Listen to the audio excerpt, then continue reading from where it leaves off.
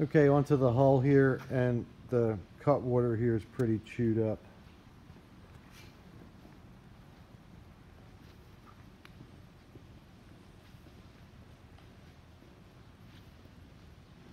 And then there's a little dent there.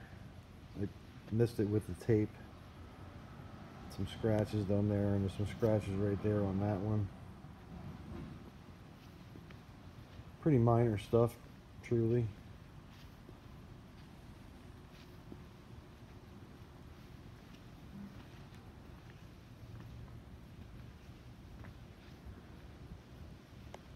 And then I don't think there's anything on this side at all.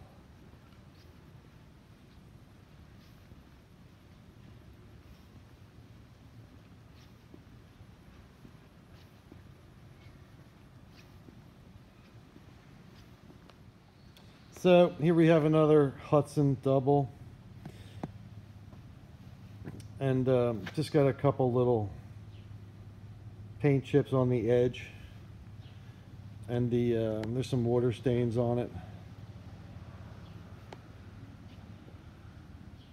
So the inside looks pretty good.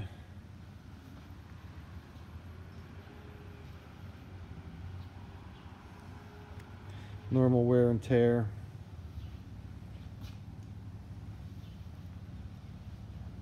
And then there's a decent chunk missing right there.